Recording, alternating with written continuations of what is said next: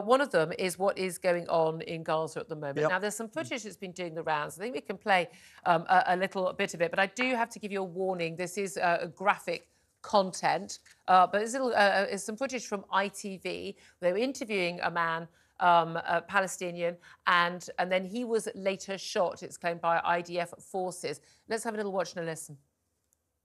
Then this happened.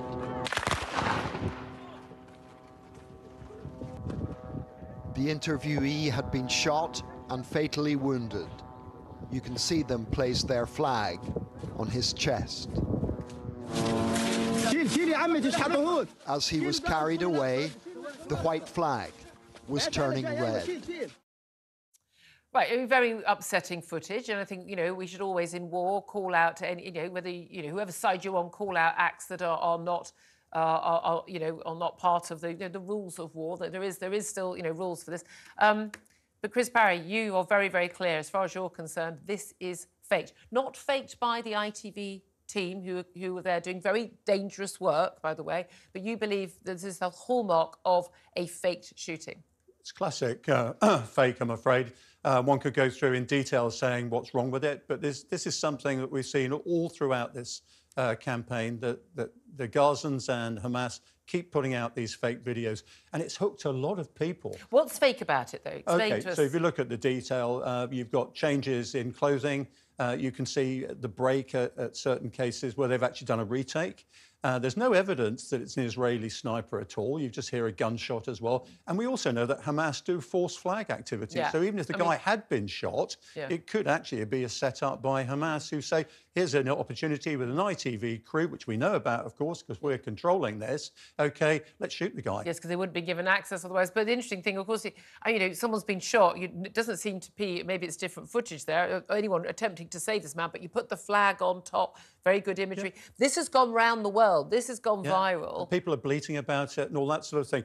But... And I was going to talk about this on the show and say, look, you know, we need to call out when you know, when Israeli soldiers, you know, commit war crimes, we should call it out. But you notice there's no fear from the other people. There's been a sniper, apparently, who shot a guy. The other people are acting as if they're on a stage set.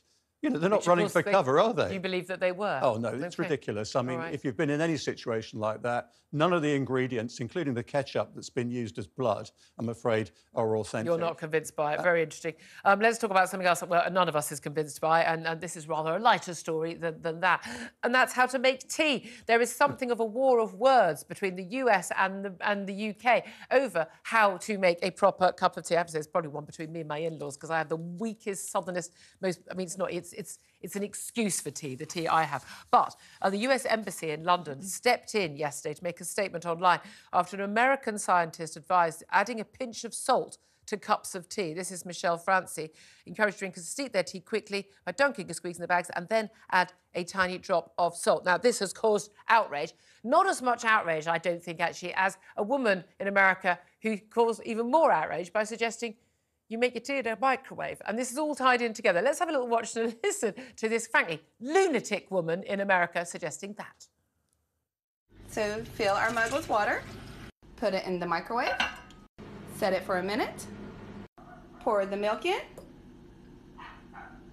drop your tea bag in, add the sugar, give it a little stir, and that's how you make hot tea. I mean, it's not how you make hot tea. Also, we don't have to end every sentence like this. And why are you making a video about how to make tea? You very strange lady. Anyway, this went very viral last year, but this US scientist has caused quite a lot of consternation. I was delighted to see the US Embassy. They issued a press release, put it out online on Twitter, X, whatever it's called, saying today's media reports of an American professor's recipe for the perfect cup of tea has landed our special bond with the United Kingdom in hot water. Tea is the elixir of camaraderie, they say, a sacred bond that unites our nations. We cannot sit idly by. Just such an outrageous proposal threatens the very foundation of our special relationship. They say they want to ensure the good people of the UK that the unthinkable notion of adding salt to Britain's national drink is not official United States policy and never will be. And when it comes to tea, we stand as one, saying the US Embassy will continue to make tea in the proper way by microwaving it.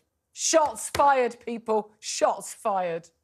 Well, OK. I mean, as we were saying, the Americans were very keen on adding salt to the tea back in 1776. Yeah, Boston Tea the Party. Boston Tea Party. But when we go to America, do you ever see a kettle in a hotel room? What is it about? And in France as well, they don't have kettles. No. Apparently it's because we have kettles because we can't afford microwaves. No, it's because it makes a better cup of tea. And also, whenever I go abroad, I always take my own tea bags with me. I do as well. Yeah, It's terrible, isn't it? No, you have to, because they just don't get it. They really don't. Lipton, no, you do not make proper tea. It's a badge of British. Do you know what, though? If you can find something that people feel more strongly about. Apparently, our favourite drink in this country now is actually coffee.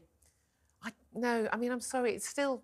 No. First thing in the morning, it's a cup of tea. The thing when I've been abroad, which I do, as we know, quite a lot, first thing we get home from the airport, put the bags in. First thing we always say is, I'll put the kettle on for a brew. Absolutely. It's the only way What's to do in it. front of us now?